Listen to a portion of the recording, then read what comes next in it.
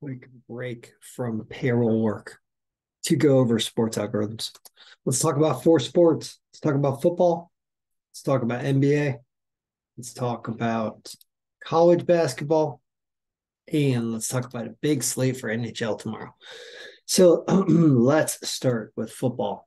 Looks like we thought the Colts could squeeze one out. The Colts have Nick Foles at quarterback throwing interceptions, and get the Chargers score exactly at 20, but the Colts put up no offense.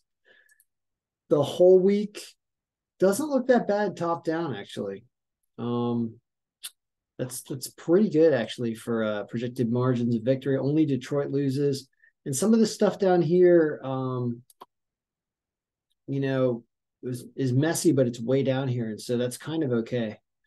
So this is not a bad week. All right, so that's football.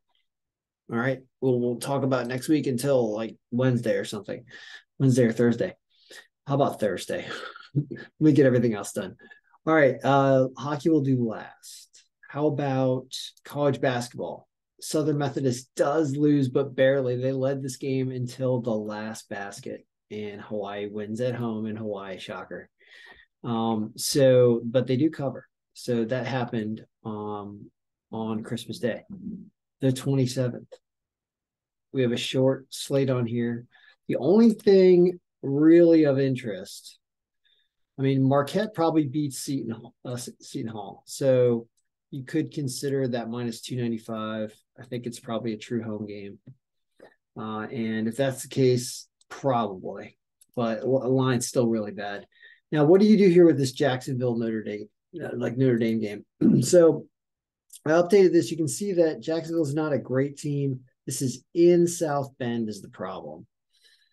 Margin's really tight and they're away. So it says they could cover because they're on this side of the list. So you can't take them plus 8.5. That's a lot of points. So it's because Notre Dame is at home, but it says that empirically Jacksonville can do it. They could even potentially win, but on the road it's not advisable. So, but with the points, given that with no home bump they do show up on there, that is it's probably a pick that's going on around robin tomorrow. NBA today, not great. Not great, but weird injuries is weird. Like, why were the Pelicans so injured? They didn't play that bad. They beat the Pacers anyway. This line dropped to like even money because this was all screwed up and they know who's hurt. Cavaliers are not as good as Brooklyn. I think Brooklyn is playing better, and I took the Cavs, and I'm not happy with my wager. I did take Houston +7, and they won the game anyway. There you go. And Timberwolves lose to the Heat down here, but they do cover. So anyway, rough day NBA on Monday here. How about Tuesday? Well, on Tuesday, let's take a look what we got here. So Knicks can beat Dallas in Dallas at an underdog line. Get 5.5 with them also. So that's pretty good. Everything else, you got Golden State a little injured here, which makes that tough. Pacers over the Hawks, but it's a negative margin. A lot of bad lines down here, a lot of iffy games. Kings could beat the Nuggets, +125. But in terms of positive margin and projected margin of victory because of injuries as of Monday night, let's say the Knicks, at least +5.5 here. Now, let's go to hockey. Huge slate. Some expected goaltenders. I saw this Buffalo Columbus game has no line and probably isn't happening. What is Buffalo snowed in? Is Columbus snowed in? Is the entire Northeast just covered in blizzard? I mean, I've been checking out this guy on YouTube named Reed Timmer. Reed Timmer, he's like chasing weather everywhere. This guy is incredible. I mean, he was showing just sculptures of ice on the Buffalo Pier. It was like insane. Anyway, so I guess that game's not happening. Or at least so far, it looks like it might not be. So what does the algorithm say? It says that Carolina over Chicago, but it's -400. It says this game isn't happening. It says Boston over Ottawa is only -182. Big win score percentage. It says they put up goals, but these goaltenders are expected and might not be touted. So we'll see. What else we got? We've got Dallas over Nashville at only minus 128. It's a very reasonable line there if Ottinger goes. That's pretty solid right here.